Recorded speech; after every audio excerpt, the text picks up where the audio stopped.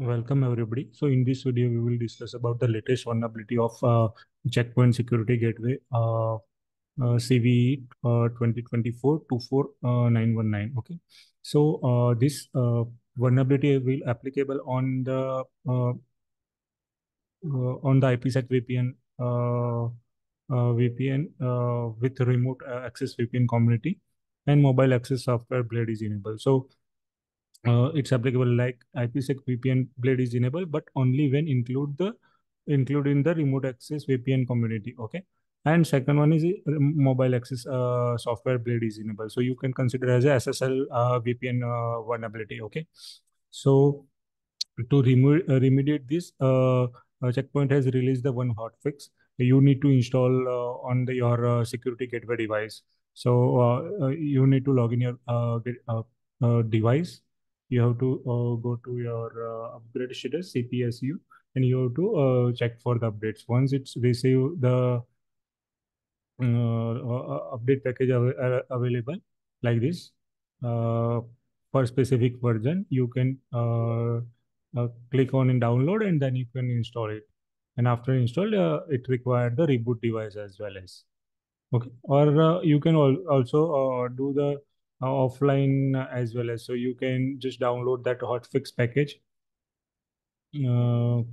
hotfix package, and you can from here you can download the hotfix package, and you can import here, and you can do the reboot as well as. Okay. And it's majorly applicable on this version, like this whole version are affected with this.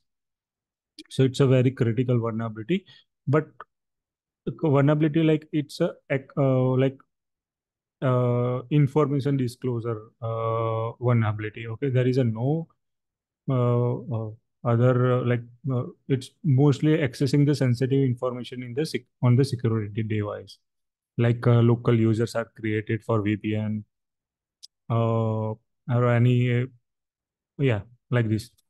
Okay. And additionally, once you reboot the device, you need to cross verify this service by running this command. Okay. Additionally, to identify like your device is vulnerable or not, so Checkpoint has provided the one script as well as. Okay. So you can go through this video to install or run the script as well as. But yeah, let me explain here. You need to download this. You need to access that script. Okay. And you have to go to gateway and server view, security management server, and object. Like there is a toolbar like script repository like this. Okay.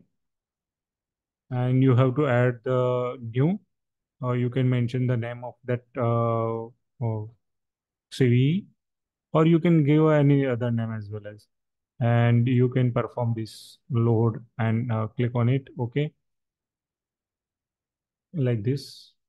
Okay. And you can run it. So by running this script, you can identify like your device is affected or not due to this vulnerability like this.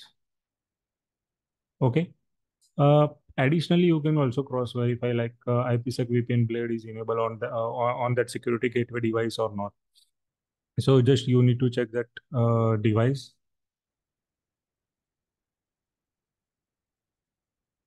Okay, you can verify it here like IPsec VPN blade is enabled or not. If it's an enable, it's another tab. It's visible like we. Okay, link.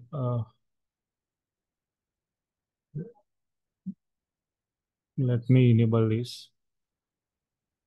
Right now it's not enabled, but let me enable this. So let's say IPsec VPN enable. Okay. Once it's enabled, you can verify the VPN community under security policy.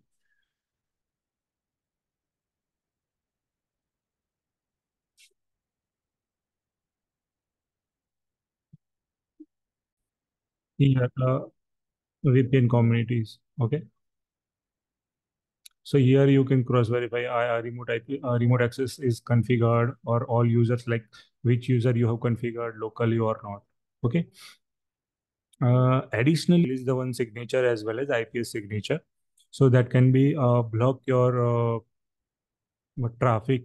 Like if someone is trying to uh, uh, try to access this or exploit this vulnerability, so they have released the one IPS signature as well as. So okay, so they have released this signature.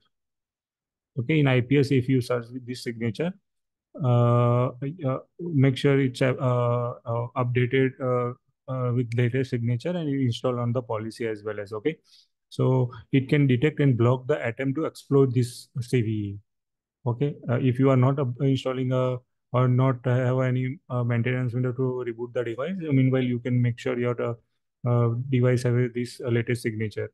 Okay, so it can be detect and block the attempts to the exploit this CVE. Okay, and make sure your remote access VPN gateway behind the security gateway with both IPS and HTTPS inspection is enabled. Okay, but yeah, additionally you can take extra measure like to change your LDAP account unit password. They have mentioned all the step as well as. I'm not explaining each step, but you can go through it. Reset the local account at connecting to VPN with password authentication. Prevent local account from connecting to VPN with password authentication. Renew server certificate for inbound HTTPS infection on the security gateway.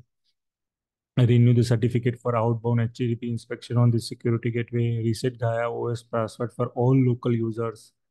Regenerate the SSH local user certificate on the security gateway in following case.